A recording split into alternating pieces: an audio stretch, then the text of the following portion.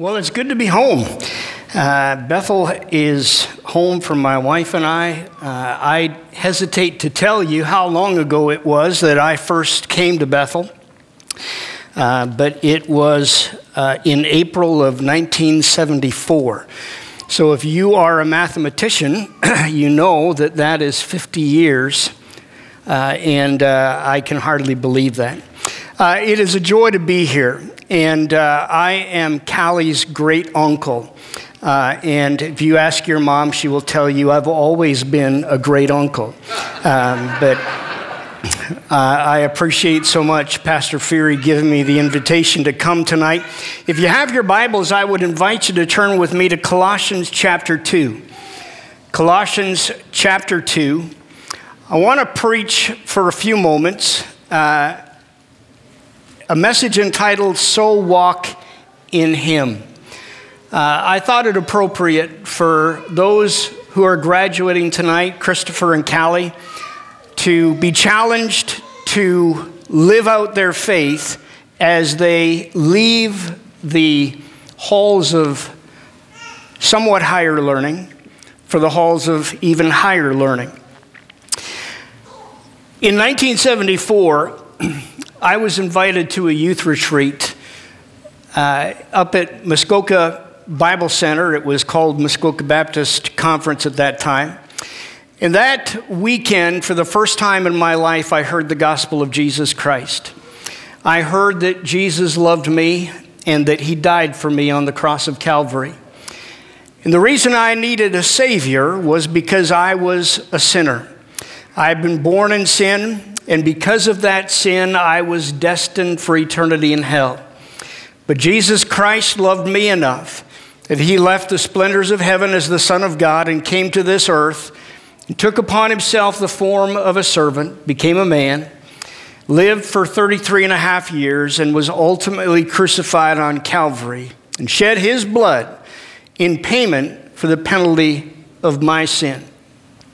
After I trusted Christ as my Savior, a couple of months later, started coming to Bethel. Bethel was located at 154 Maple Street in town at that time, and I was baptized shortly after, and I had long hair when I got saved. I know you'll find that hard to believe, almost as hard to believe as the fact that I was saved 50 years ago, but I had long hair down to my shoulders. And I remember one of the deacons pulled me aside after I was baptized and said, "Young man, if you want to serve in this church, you better get a haircut." And I went and got a haircut. And shortly after, as I was baptized and joined the church, I joined a discipleship class and started learning about the faith that I had in Jesus Christ. Started learning what the Bible said and how I needed to live my life for his glory. And that's exactly what our passage tonight talks about.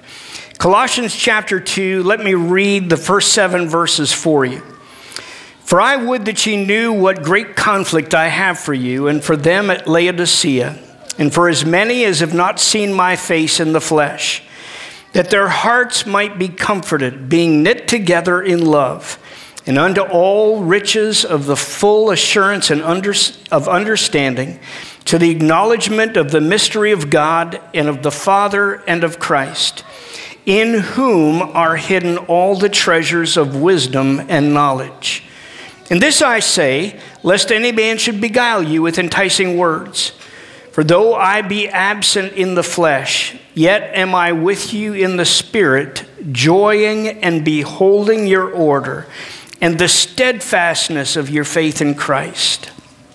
As ye have therefore received Christ Jesus the Lord, so walk ye in him, rooted and built up in him, and established in the faith, as ye have been taught, abounding therein with thanksgiving." Let's pray.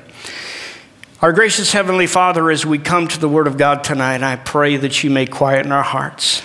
It has been a thrilling evening thus far to recognize these young people that have applied themselves and worked so hard. And Father, we honor tonight the graduates who will be leaving this place. and going to Bible colleges to learn more of you, to become trained that they may serve you in whatever way you see fit. So, Father, I pray tonight that the words that are said would point men and women to Jesus Christ, the lover of their souls, but that they may also encourage these graduates, that they may challenge them to live out their faith, to let Jesus Christ be seen in their lives every single day. And we'll be sure to give you thanks and praise in Jesus' precious name. Amen.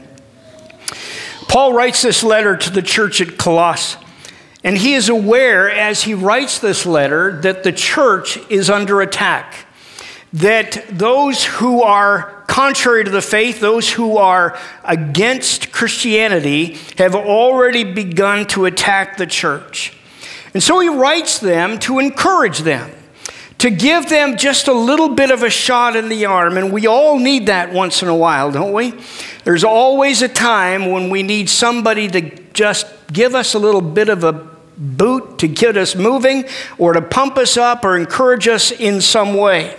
And so Paul writes to encourage the church to take heart. But as he writes, he makes some observations that I think are fitting for us. And I want us to focus primarily tonight on verses 6 and 7.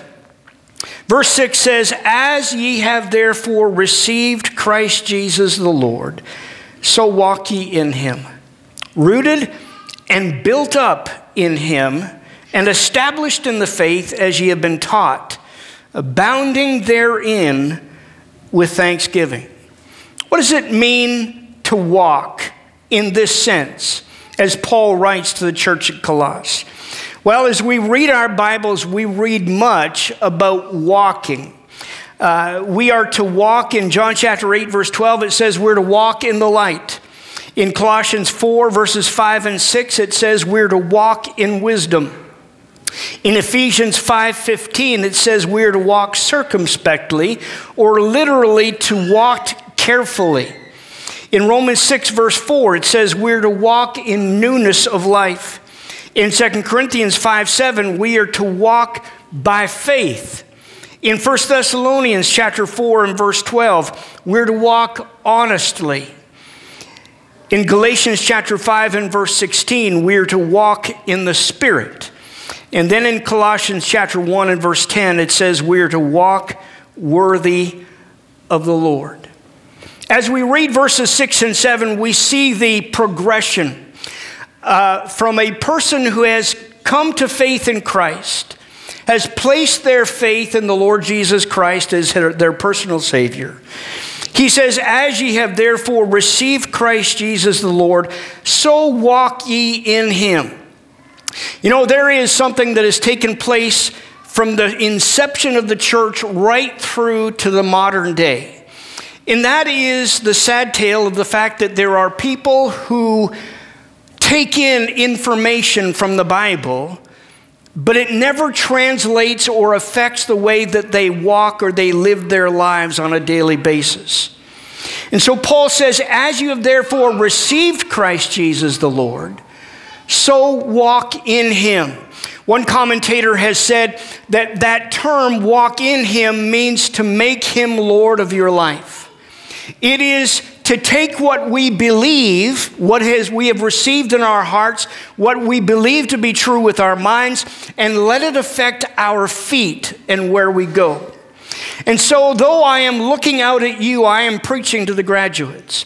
Because as you leave this place and begin your post-secondary education, you are going to need to walk in him. Now, you may say, well, wait a minute, they're going to a Bible college. Why would they need to be challenged to walk in him? Because there are still people at Bible colleges, right? Just like churches, churches are spoiled when people go to them. Did you realize that? I've been told many times, and I've told other people, if you find a perfect church, please do not join it because you will ruin it. In Bible college, there are people there that don't necessarily walk in the Spirit. They do not walk in Christ.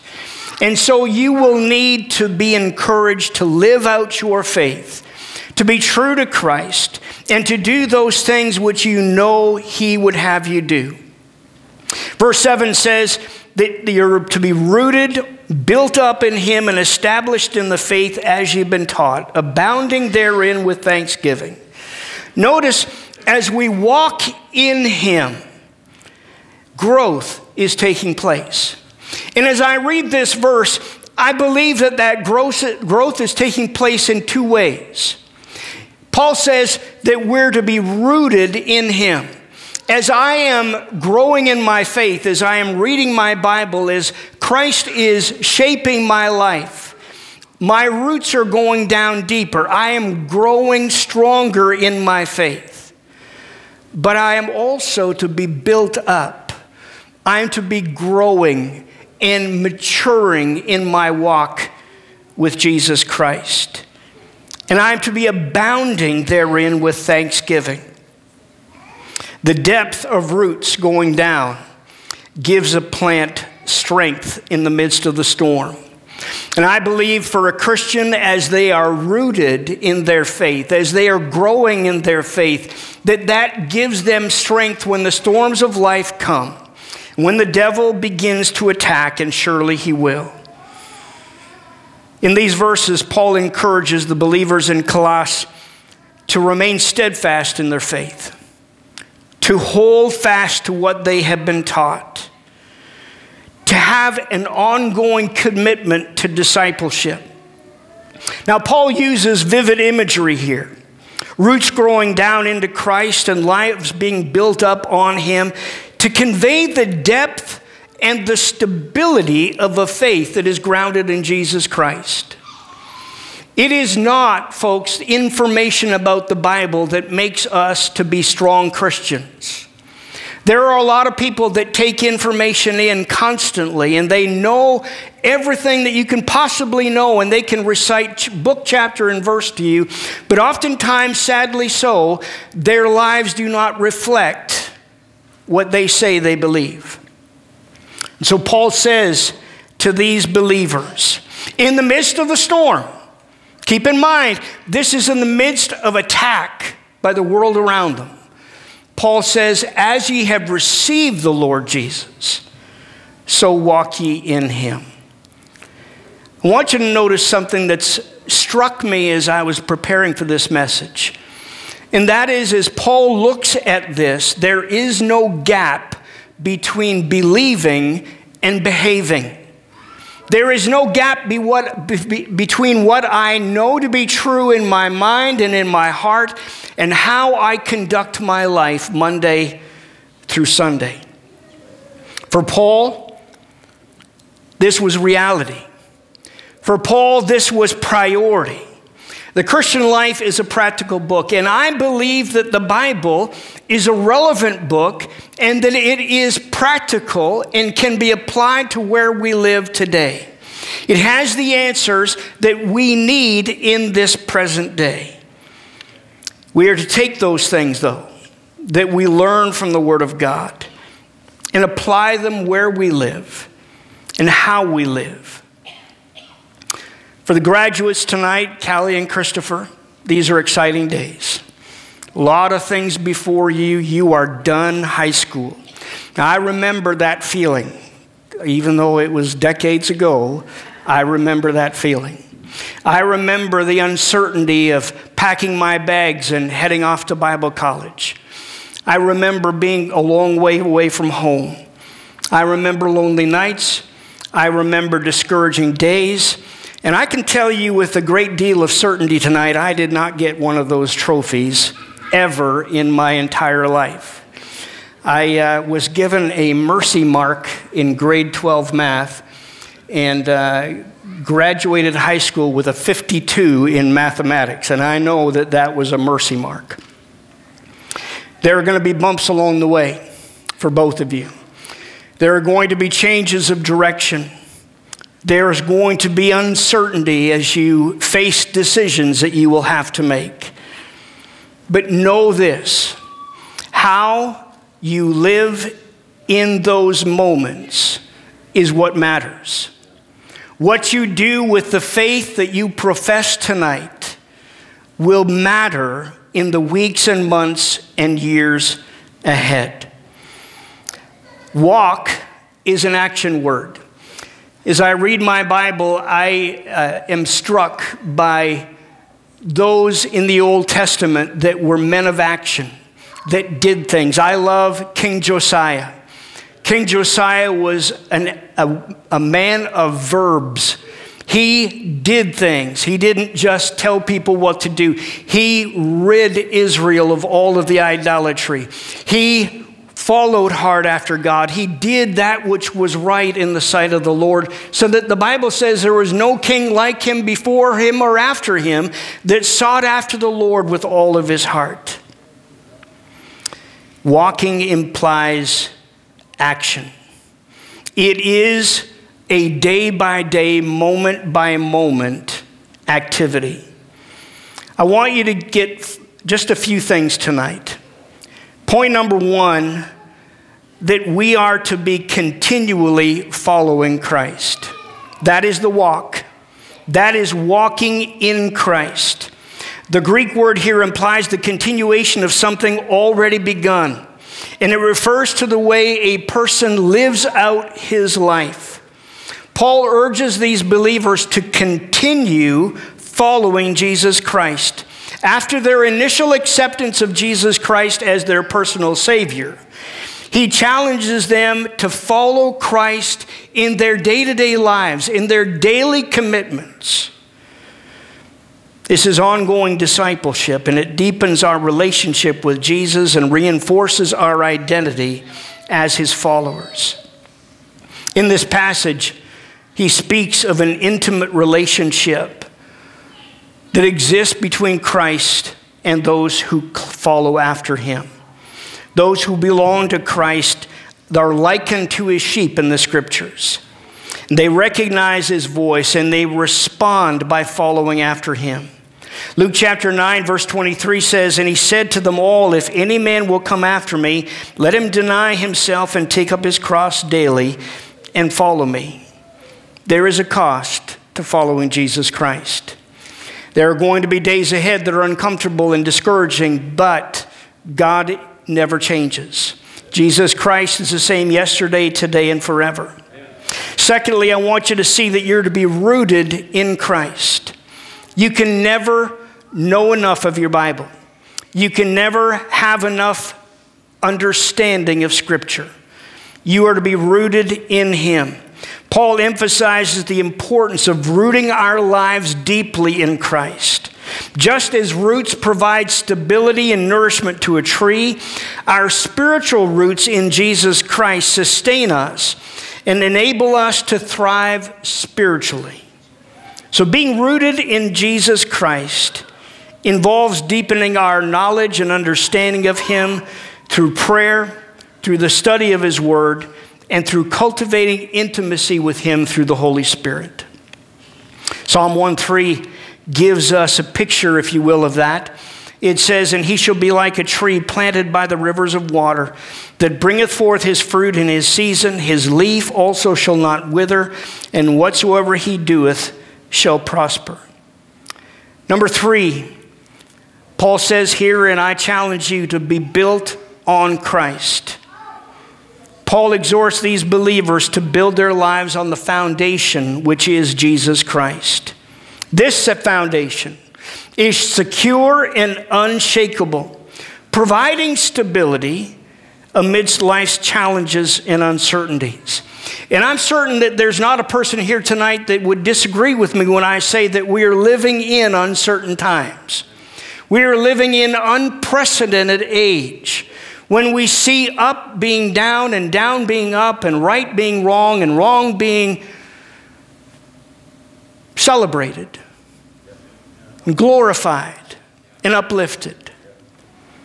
So they are days that we just sometimes get confused over. But the Bible tells us in the last days it will be this way.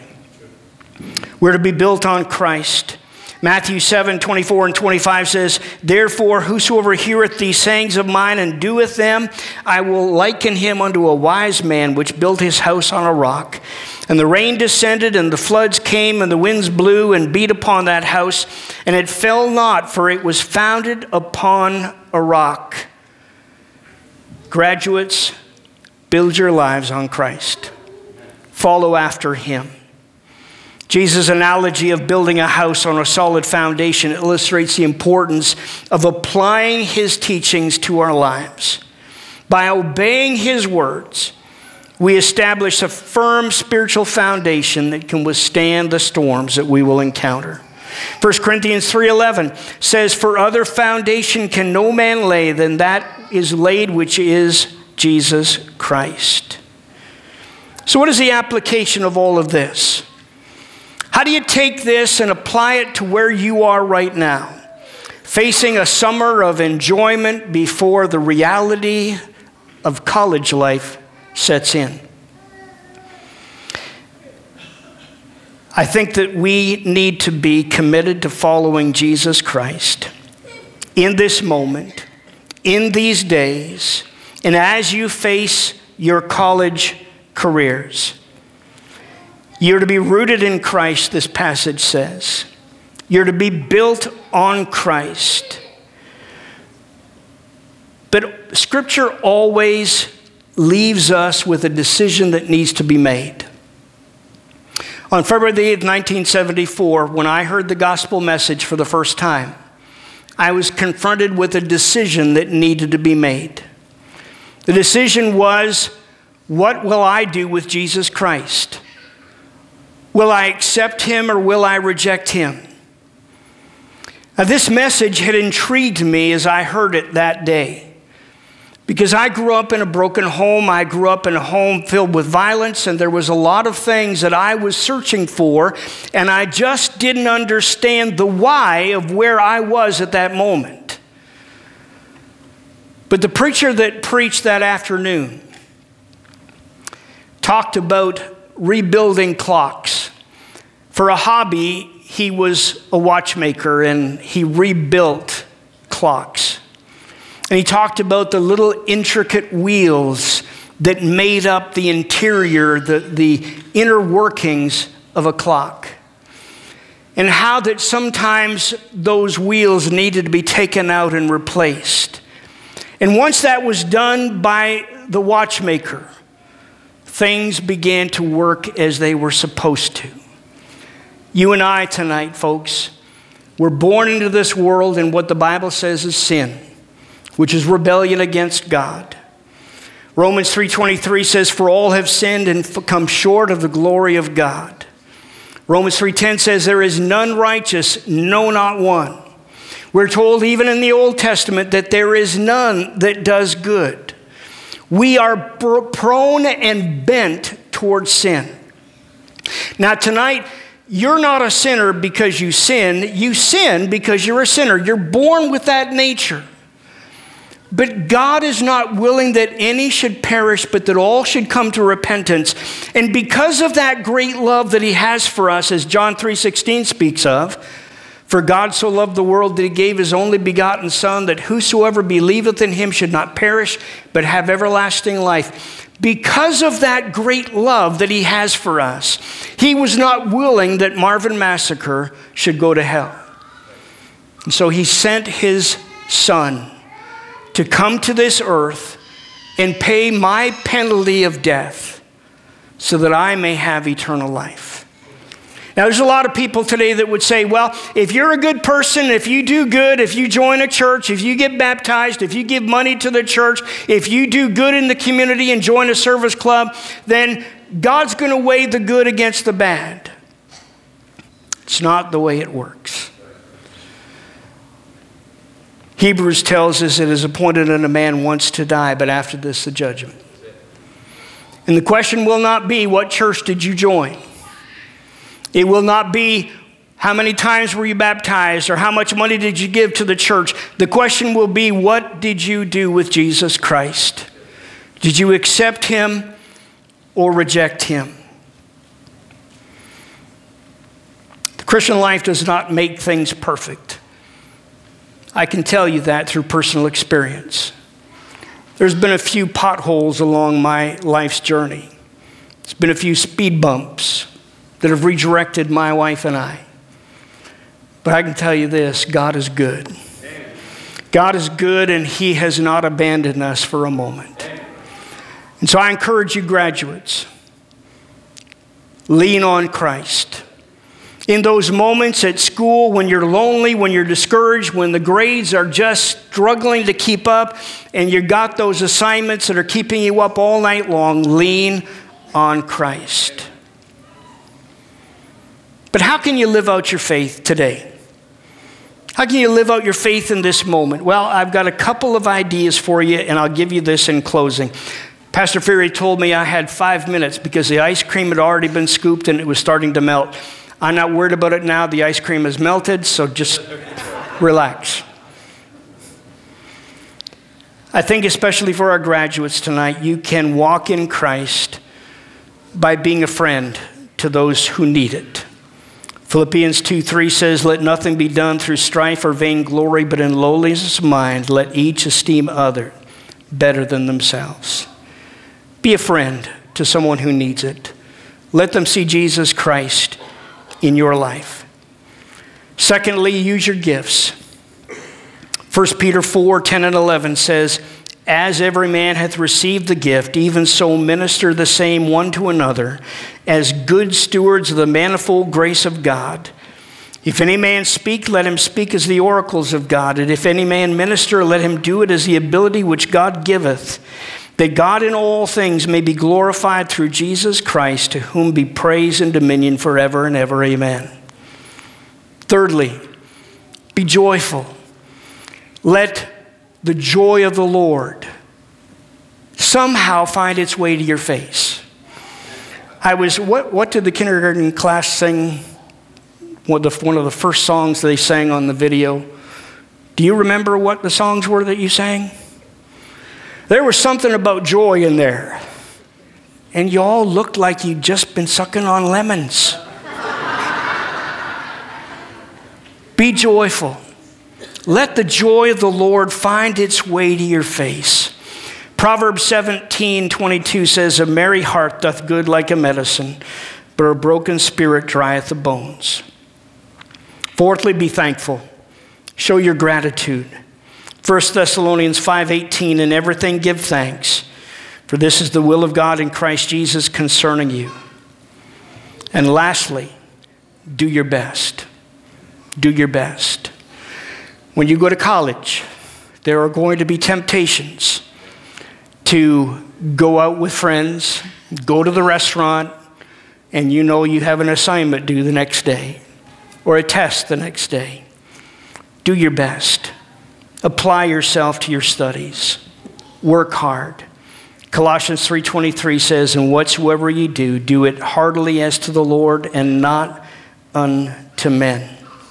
So as you have received Christ Jesus the Lord, so walk in Him, rooted and built up in Him, and established in the faith, as ye have been taught, and you have been, abounding therein with thanksgiving. It doesn't give the idea of just limping along. Paul says, abounding therein with thanksgiving. That gives the idea of leaping and excitement and energy. Praise God for the great gift of love in the person of Jesus Christ. If you're here tonight and you're not sure that if you were to die today that you'd be on your way to heaven, please speak to the pastor or one of the pastors tonight. Please, they will take a Bible and open it and show you from the Word of God how you can know for certain that you are on your way to heaven, that you are a child of God. Thank you for this opportunity. Thank you for the hard work you've already put in, and keep it up.